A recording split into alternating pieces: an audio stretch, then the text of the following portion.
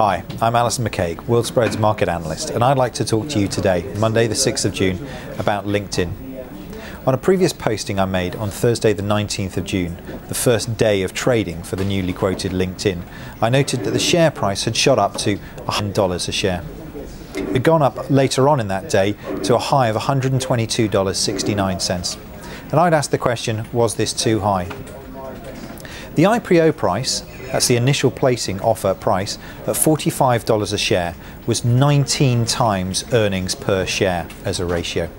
LinkedIn price now is trading at $77.50, which equates to 32 times the EPS. LinkedIn has two main forms of generating an income. The first is by advertising, and the second is by subscription. Both of these at this point in time seem a little bit too small to really warrant a 32 times earning ratio.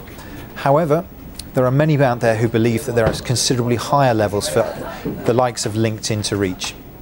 My problems that I have with LinkedIn? Well, firstly, there's no barrier to entry.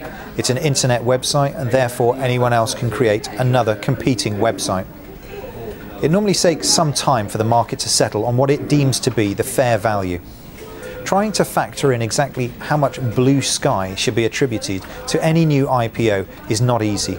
A market normally likes to see at least one set of quarterly or biannual figures before it really has the ability to assess how a company is doing. This is obviously a share price we're going to watch closely here, and you're still able to trade it with WorldSpread's market platform. Many thanks.